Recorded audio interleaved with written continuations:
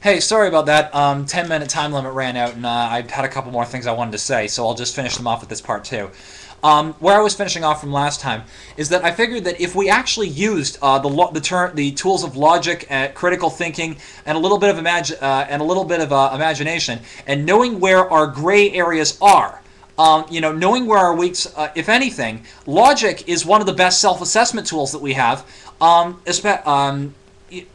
rationality, if only to help us, if only to help us be fully aware of where we're at, of not only where we stand, but then, by not knowing, even by using logic to determine what we actually don't know, will often help us even phrase the way we ask questions.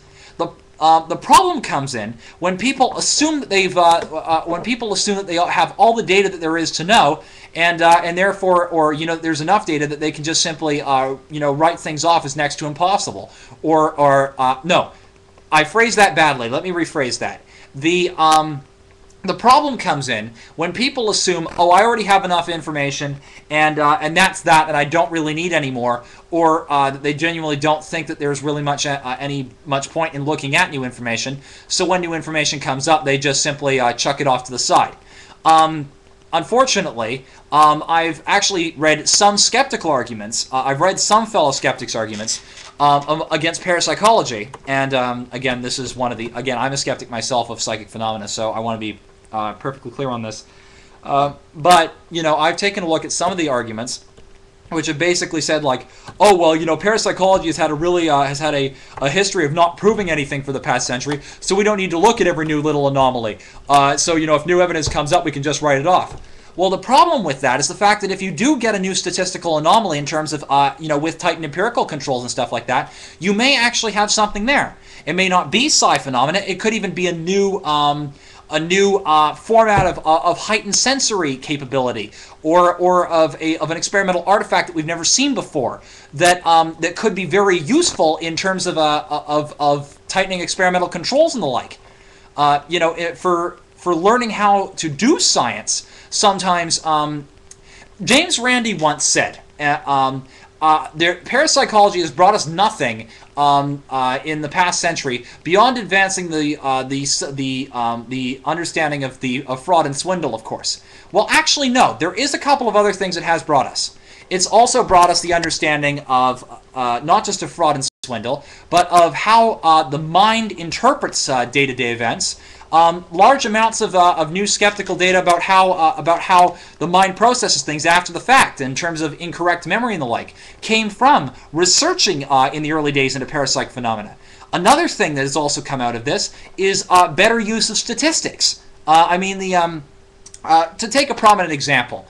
Again, as I said, I'm skeptical of this. A prominent example of this, the Ganzfeld experiments. There have been 4 meta-analyses done to date. The first two, it was noted, had a whole bunch of experimental flaws, and Horniton and Hyman made a joint communique after the second one to take a look at. Then the Otto Ganzfeld come up, and Milton and Wiseman ran a third meta-analysis in 1999. Milton, one of the two skeptics who took a look at this, later realized that they had inadvertently conducted the same file drawer effect that they had accused proponents of doing at one point with meta-analysis. And when Milton took into account 2 new studies that had actually just come out at that same time period with the same tightened controls but had not been taken into account, the overall probability, the overall score of the entire meta-analysis reached statistically significant. They've had a meta-analysis since then of 11 new studies of Ganzfeld since then in 2001. And they've got even newer studies which are still underway in 6 different universities halfway across the world that are taking a look at this stuff now, trying to generate new hypotheses as to what may be causing this, new experimental artifacts they didn't take a look at the last times. The Koestler Parapsychology Unit, which is a prominent, the people who generally hosted the Ganzfeld, if you take a look at their website right now, they're also taking a look at other, possible explanations for psi, other than the psi hypothesis. They want to take a look at, in greater detail what doesn't count, what is a normal event but would not count as psi. They're taking a look at what might be experimenter effects, like experimenter bias and the like.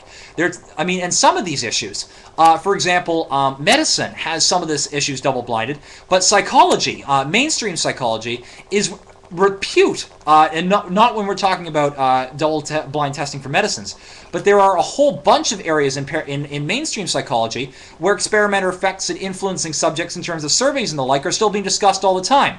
Parapsych research into some of these experimenter effect areas could have benefits back over in mainstream psych in how to better avoid, experimenters influencing subjects that they're testing, that sort of thing. I mean, there are benefits to this sort of research over in other areas. It may not necessarily be that there's a psi phenomena, and as for myself, I'm a skeptic of it, but there's still further research of this. But people have to ask the right questions and want to be able to figure out what it is. Richard Wiseman, a person who got his doctorate at the University of Edinburgh and was originally working on the Gensfeld. He became a skeptic and defected, but now he's taking a look into areas of superstition, how we believe luck happens. It's always been known that it's been known for the better part of a few decades now that we tend to forget our hits more than our misses. But there's still a lot of gray area in that we honestly don't know about. And some skeptics, some skeptical psychologists who took a look into parapsych phenomena and the like, are still actually seriously looking into these aspects to understand the psychological elements of this, or the sociological contexts. This is a field which the existence of psi itself is a controversial subject, but researching into parapsychology need not be, or in any field of endeavor or science. We should be constantly checking the bounds. We should be constantly checking the latest evidence coming out, when Titan controls and the like are happening, and rather than just simply writing off the field because there was one bad data point or a few bad data points from a few parapsychologists, we should be constantly taking a look at the field. To do so is to not do so is a straw man attack. Ray Hyman himself pointed this out. Marcello Truzzi, another prominent skeptic, also pointed this out.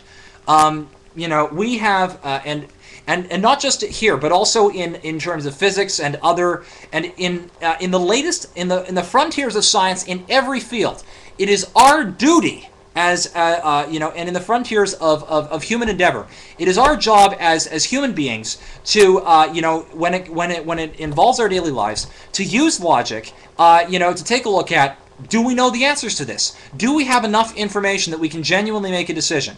Global warming, for example, is another one, or climate change is another one of these issues. Do we have enough data right now to say that, we can just cut back on fossil fuels and avert the worst of it? Or should we be actually looking at possibilities of how to adapt to some of these climate issues, like the green polarized caps melting?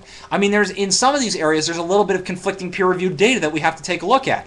Some papers actually have come out saying that even if we stop the fossil fuel reduction, even if we stopped our CO2 emissions and the like, the effects would be irreversible, and we'd still be having to deal with this, and we should be adapting.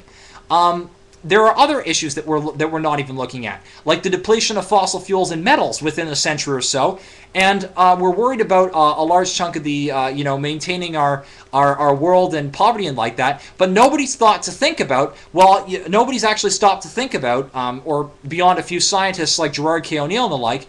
Well, we should be thinking about looking at the rest of the solar system, seeing what resources are there to help support industrial civilization, so this way we can maintain technological society and continue expanding and developing and helping our species evolve, both technologically and naturally. Over the longer term period, nobody, this is not in mainstream talk. This is just one of plenty of examples. You are right. We are not rational animals, and we have limited spheres of viewpoint. And a lot of people, as I'm going to say, like I said from your other video, I think a lot of people, they may not necessarily be happy. They always keep griping about the world and stuff like that. But they must be comfortable. Otherwise, more people would actually be getting out of their shells and would be trying to overcome their fear of the unknown, or fear of actually getting up and doing anything, or thinking or would actually try to get themselves out of the mindset of, oh, I'm just one person, what can I possibly do against such a big monolith of conspiracies, of the corporations oppressing us and everything. You get my point? We are too stagnant. We have been too stagnant for now, and more of us need to start getting out there. Toodles.